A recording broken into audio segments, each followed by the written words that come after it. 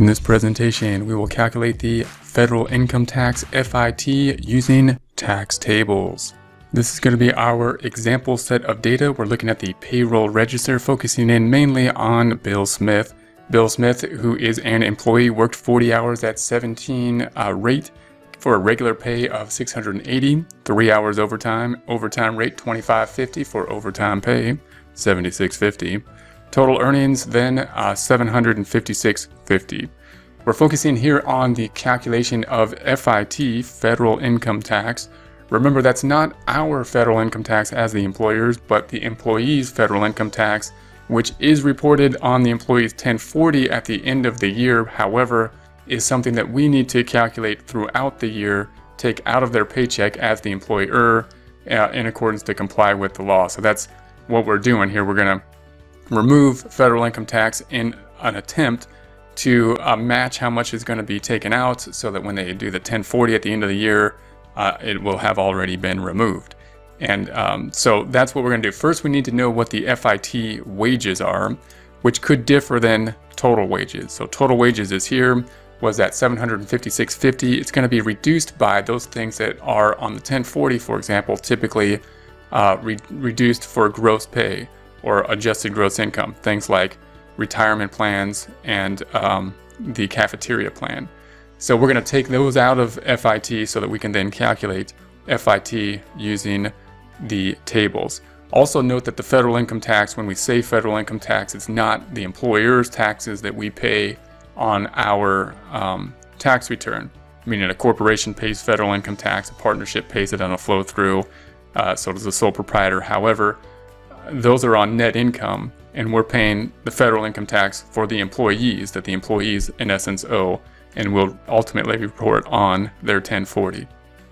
So to get the federal income tax wages, we're going to start with the $756.50, and then we'll subtract from it the cafeteria plan. So we first need to know that. So we got to get the cafeteria plan and the retirement plan. So these numbers, we gave these numbers here, and so that's going to be the 756.5 minus the 250 minus the 35 would give us the 471.50. So we're looking 471.50 is going to be our actual FIT wages. And then we're not focused so much on the second employee, but if Pam had 280 and 185, same type of thing. We're going to say 3653.85 minus the 280 minus the 185 gives us 3,188.85. 3,188.85. So these are the numbers we're then going to use to look up our tables. Now that we have these numbers, we can go to our tables and look this up. Now, and there's the totals here. So if we go to our tables, they look like this, and we're focusing in here on this first FIT wages and looking this number up in the table. It's important to note that we get the right table. We have to, if we go through the circular E to find this, and you can go onto the irs.gov website and find it, the current circular E, whatever the current time period is, and then go to the brackets and find the correct tables. There's going to be a ton of tables because we're going to have a different table for pay periods. So we'll need to know when the pay period is. Ours, we're going to say, is weekly. In this case, could be bi-weekly, could be semi-monthly, could be monthly. Just make sure not to mix up semi-monthly and bi-weekly. They're different. So you want to pick up the right table there. And then we need to know if the person is single or married. So again, there's going to be two separate tables for each pay period based on single or married. And note all this complexity is basically because of the complexity of calculating the tax.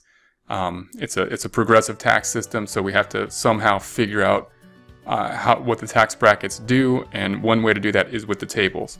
Clearly, it's a lot easier to have software that will automatically look up this information for us, but it's still important to kind of look this up and try to figure out why the tables are this way so that we can understand it, and if we do any tax planning, it's important for us to have some concept of what's going on here. So we're going to look for this 141 within these two sets and then find the number of exemptions here, which for Bill is 1. So we're going to say that it's going to be between the 470 and the 480. It's right in between here. and that's going to be the exemptions 1 will get us to this $300 or this $35. So on this one paycheck, we're going to withhold $35. Also note that if it was on the 470, like if notice 470 is here twice, so you might say, well, should we pick the 34 or the 35? Typically we'll pick the higher number, and that's kind of like a conservative type estimate. We want to estimate on withholding too much than too little. We would rather have our employee get a bigger withholding or bigger return on their 1040 at the end of the year than paying, because that's probably more likely to cause us problems. So typically we'll withhold more than less. You might ask, well, this is kind of complicated. What if I picked up the wrong number? Which is possible. Like if we were doing this by hand, if we picked up the wrong number, it would kind of wash itself out at the end, the FIT.